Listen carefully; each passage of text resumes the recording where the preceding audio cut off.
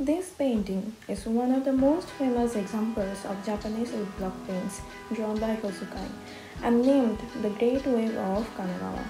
It is one of the paintings of Hosukai's painting series 36 Views of Mount Fuji. Hosukai has drawn Mount Fuji from different places, revealing it over woodlands, sea, temples from a neighbouring island, and from various other places. Fuji appears in 36 views in many different guises, sometimes center stage, elsewhere as background detail.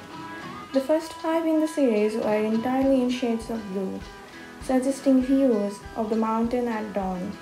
Gradually, colors like delicate pinks and darker shadows are introduced to show the sun illuminating the world. Hosukai's obsession with Mount Fuji was a part of his hankering after artistic immortality. In Buddhist and Daoist tradition, Fuji was thought to hold the secret of immortality, as one of the popular interpretations of its name suggests Fu-Shi, not death.